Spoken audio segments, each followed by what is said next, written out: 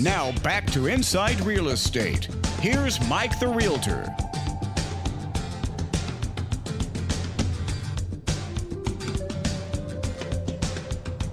Hey folks, welcome back to the Inside. Here we go, Inside Real Estate, Sports, Entertainment, Politics every Sunday morning. Welcome back to your Sunday morning. Time for Politics and Entertainment segment.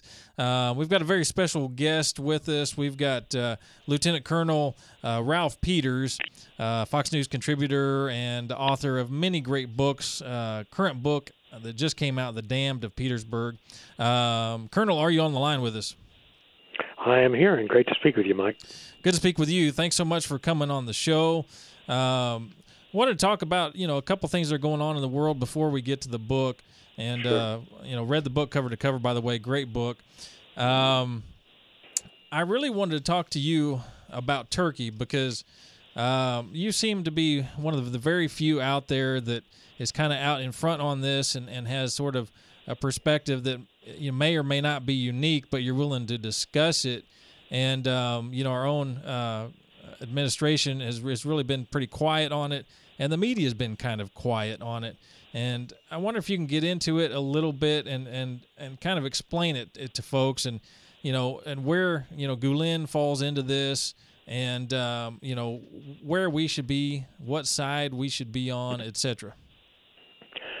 Well, Turkey's complex, but it's a place I fell in love with when I went there as a backpacking sergeant in 1979.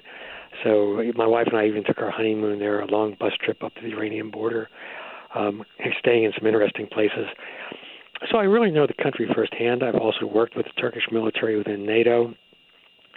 And you need a little bit of background to understand. When the old Ottoman Empire collapsed at the end of World War I, Mustafa Kemal Ataturk, a former Ottoman general, basically saved his country from disappearing.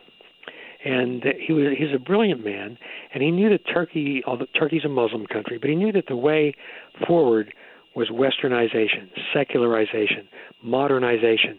And so Ataturk got rid of the veil, got rid of the fez, separated church and state, or mosque and state in this case, instituted a secular constitution that put the training wheels on the government to lead toward democracy.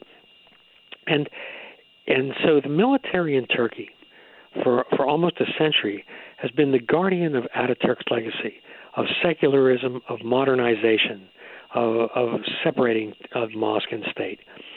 Now, the current president of Turkey, President Erdogan, who began as the mayor of Istanbul almost a quarter century ago, he's an Islamist affiliated with the Muslim Brotherhood. Now, Turkey is a democracy, but Erdogan used, as so often happens, President Erdogan of Turkey used democracy to come to power. Now that he is in power, he is dismantling democracy. He's ripping apart the secular constitution. He's Islamizing Turkey. He has more journalists in jail than China does. Censorship is rampant. He has phony prosecutions. And the coup appears to have involved largely military officers who are trying to rescue their country from Islamization. And there were also people with other agendas, nationalist agendas, who are upset about Erdogan's handling of the Kurdish question. But the bottom line is the coup was sort of a last gasp of the old modernizing, secularizing regime. And President Erdogan's base is among the country people, the semi-literate, the slum dwellers, who put Islam first and their country second. So we're seeing in Turkey a slow-moving coup where Erdogan is destroying democracy and secular government and making Turkey into an Islamic state. He has betrayed us time and again. He has frustrated our attempts to deal with Syria. He's allowed foreign fighters to go through to join ISIS. He cracked down on that about a year ago, but for years he was letting it happen. He backs religious extremists, Islamist extremists in Syria. He just doesn't back al-Qaeda and ISIS because he can't control them. He wants to control the radicals. So basically, President Erdogan is not our friend. He's destroying his country. He's an Islamist, hardcore Muslim Brotherhood guy. And the Obama administration doesn't know what to do. And also President Obama, really, incredibly, he sees the Muslim Brotherhood as a way forward for the Middle East, as a less radical version of a less radical form of Islam. But the difference between ISIS, Al Qaeda, and the Muslim Brotherhood is really just about table manners. Their goals are all the same: Sharia law, hardcore Islamist regimes. And so I feel, on one hand, the administration has duped itself, and on the other hand, there are issues such as the NATO base at Incirlik, where we use and we've depended on heavily over the decades.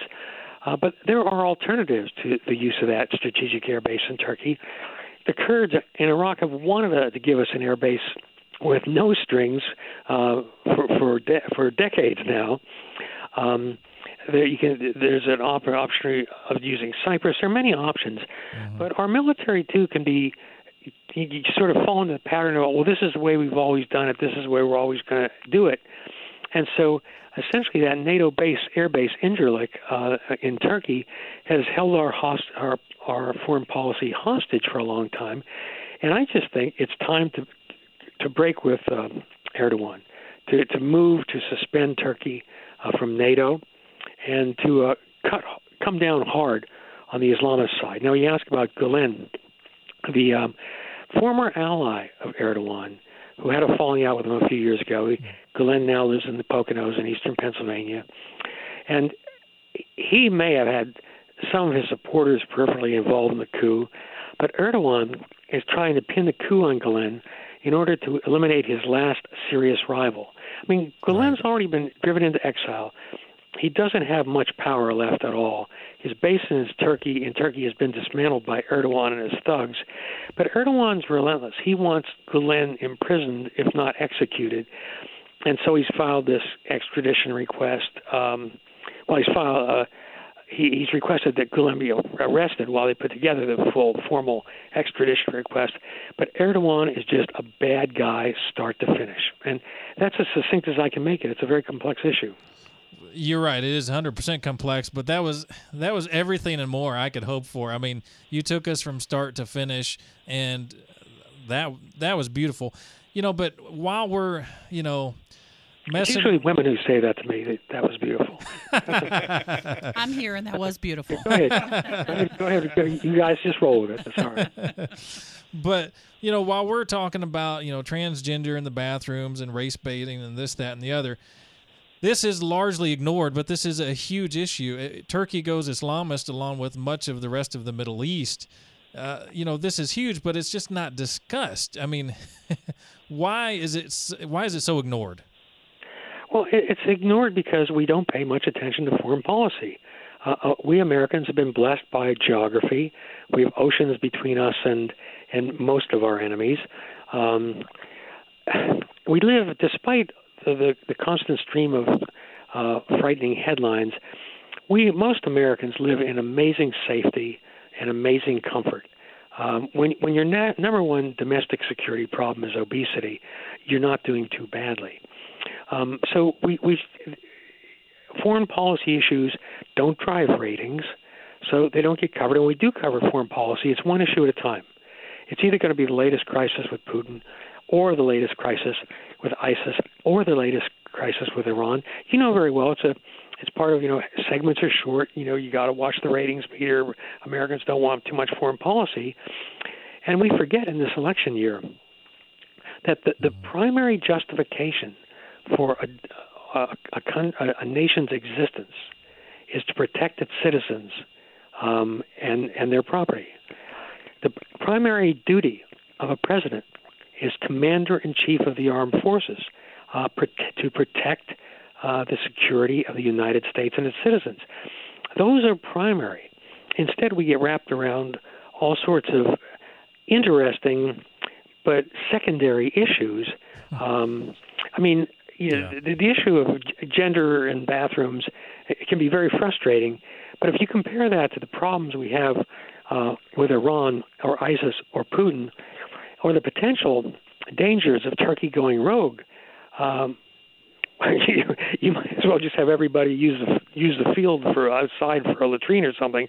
But the security issues, And we've seen this at least since John F. Kennedy, that presidents come to office, right, Democrats or Republicans, with a strong domestic agenda they want to bring to fruition, and foreign policy eats them alive. Whether it's the Bay of Pigs or Vietnam or foreign oil price shocks in the 70s, or the rise of terrorism, it just goes on and on and on, and we get sucked into it. And like George Bush came to office, George W. Bush, with a strong domestic agenda. He wanted to work out a modus operandi with Mexico, and it all went south after 9/11, which consumed his presidency. And with Obama, who, again, strong domestic agenda, whether you agree with it or not, and I don't, but he has been the greatest foreign policy failure as president of any president in our history, and that's not hyperbole. So we've seen this disastrous state of affairs where often presidents with the best intentions will come to the Oval Office uneducated and disinterested or uninterested in foreign affairs, and foreign affairs eat them alive. And I'm afraid that may continue to be the case going forward. But I don't want to get into politics. I'll just say this: that history is vengeful, and history refuses to be digested and removed. What we're seeing in the Middle East is Iran, its Persian core, trying to reestablish a new Persian empire of a scope that has not existed for 2,500 years, from Iran into Afghanistan, west through Iraq and Syria and Lebanon to the Mediterranean. Erdogan of Turkey dreams of a new Ottoman Empire and a caliphate. That's something I didn't mention. That we hear about the ISIS caliphate, but President Erdogan of Turkey also dreams of a caliphate. In the old Ottoman Empire, the predecessor of today's Turkey, the Sultan and the Caliph were one and the same. The head of state was also the commander of the faithful, the guardian of the faith. And in Saudi Arabia, the most the Saudi Arab tribes had was the Sharif of Mecca. So history keeps coming back and coming back. And another problem we Americans have is, and it's in many ways it's good, we're forward-looking. We want to put the past behind us. We want to move ahead and not wallow in centuries-old disputes as so much of the world does. But the problem with that is we've basically taken history out of our schools. Our young people don't even know what century the Civil War was fought in. Sort of like, that's when George Washington bombed Pearl Harbor, right, man? We're historical illiterates, but unfortunately, many of the problems we have today are deeply rooted in history. I mean, you hear all this nonsense about the Crusades. Oh, the Crusades. The Crusades were a little blip on the eastern Mediterranean coast for 200 years. Islamist jihad began in the 7th century and never stopped. Right. It went into brief periods of hiatus. It had peaks and valleys. But the jihad we see today is nothing new. It is perceived by not all, but many within Islam, to be a duty to spread the faith with fire and sword when persuasion doesn't work. So if we would only stop the hyperbole, and if Washington could or even news shows could sort of separate out some of what I call the experts by virtue of Wikipedia, right, and really look at these issues with some depth, we would have a much more successful foreign policy indeed, because even if we don't like history, history is going to always wrap its arms around us. Yeah, it always shapes where we are. And, if Turkey goes down and slides downhill to the Islamists, you're absolutely right. That entire Ottoman Empire could be reinvented again. And, it's coming back. The Arabs it's coming don't back full circle. Let me ask you a quick question, and then, I want to get to the book because there's so much great stuff in the book. But where are our military leaders, our students of history, as far as options for us in office? Because, so many of our great military leaders are amazing students of history, but yet we've got two people, Hillary and Trump, who don't know much about anything. Why do we have to choose between these two? Where are the folks like you that we could actually stand up and say, hey, this guy or this gal really knows what he's talking about? Why can't we have somebody like y'all running for office? Well, my personal story matches that of a number of other former military officers where I've been approached about running for office, but I will not do it because I'm not a beggar. And to be a politician today, you have to spend about 2/3 of your time begging for money. Right. And I'm just not going to do that with my life. I come from a coal mining background where you didn't take the government dole. You worked hard. You pay your old bills. I mean, I'm from a family of moonshiners and bare knuckles prize fighters, and we just don't share those values. Now, I believe in public service. I've certainly done my 22 years in the military. I still try to help out our military where I can, but I do view in my view, both political parties have failed us terribly. They become self-licking ice cream cones. And as a result of which, we now have probably the worst choice between presidential candidates in our entire history as a nation. And that's a terribly sad thing. I mean, Absolutely. Do you vote for Lucifer or do you vote for Satan? Yeah, exactly. No doubt about it, and that's put aptly. Let's get to the book, and we're running short on time. First of all, The Damned of Petersburg, and I wanted to talk more about this book, but we kind of got off on Turkey, and I thank you so much about talking about that. Look, when I read this book, this is a Civil War era book. You've written a number of them. A number of them have gotten awards. This is The Damned of Petersburg. It's available on Amazon and where other fine books are sold. When I was reading this book, it was just gritty. It was raw. It was, a lot of times warfare is romanticized. In this book, it did not romanticize it. It got down in the ditches. We're talking about bugs. We're talking about sunburn. We're talking about you're lucky to get rotten food, if any food at all. You're lucky to get dirty water, if any water at all. We're talking about you're lucky if you get dysentery for a week versus a month. This was gritty and raw, and it was just real, and it was some of the best writing. I mean, I read books nonstop, every week. I loved it.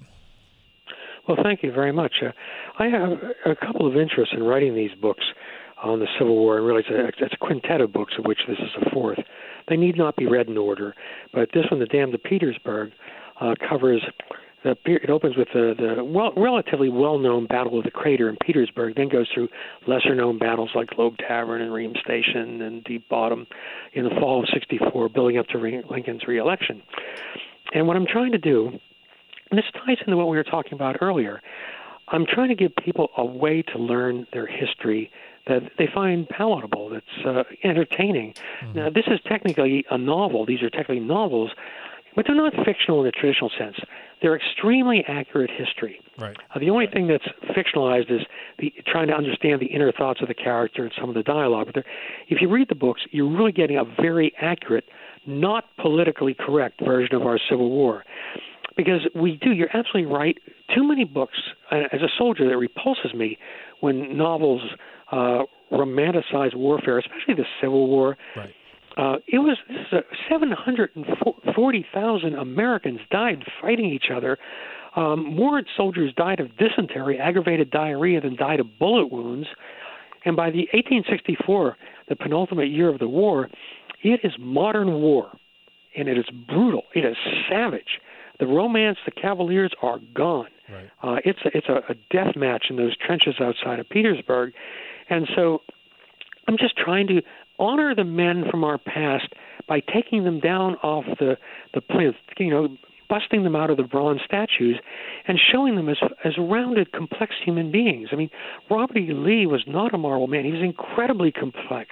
And the more you understand the handicaps under which he operated, his health problems, his troubled family background, the more you respect him. And Grant is the first modern general. He's not some sort of cartoon drunkard by any means. He's a visionary. And also, though, of course, as a former enlisted man myself, I also try to give you what the common soldiers went through, and they're too often left out of the books. But at any rate, if you read these books, The Damned of Petersburg and the others, you will understand American history and our Civil War at a level that I'm vain enough to say you would not find elsewhere. Yeah, no, I would 100% agree. You get the perspective of all of it, and a war that tore our country apart, and that outside of the politics of it, those that were down on the ground, they didn't necessarily want to be fighting each other. Some of it were into it for the hate on either side for whatever reason, but so many just didn't want to be in it at all. They were killing brethren and kin, friends, family.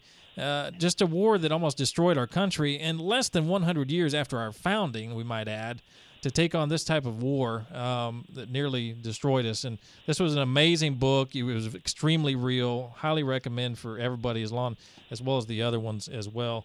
And it also, you kind of get into a little bit of the politics. There's some politics in it as well. That politics in war isn't just something that's a modern thing. It occurred back then and even in antiquity as well. Just an amazing book. We're out of time. I wish we had more time. I'd love to have you on the show another time and talk even more. I really enjoyed it. Well, thank you so much. Colonel, thank you so much for being on the show. Much appreciated. Lieutenant Colonel Ralph Peters, author of the Dan Peters, author of the Dan Peters, author of the Dan Peters, author of the Dan Peters, author